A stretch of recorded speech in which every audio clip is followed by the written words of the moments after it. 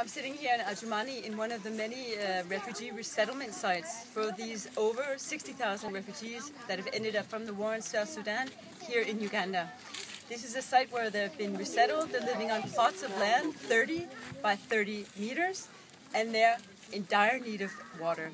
The ACT Alliance partners, the Lutheran World Federation, DanChurchAid, Church of Sweden, the Lutheran World Relief, and the Evangelical Church of America are those who are providing this much needed water.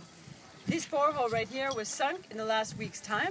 The pump will be on tomorrow, and this population will be receiving water through the contributions of these organizations and the ACT Alliance. We want to meet the need of providing at least 10 to 15 liters of water. We're not there yet, but this is our intention.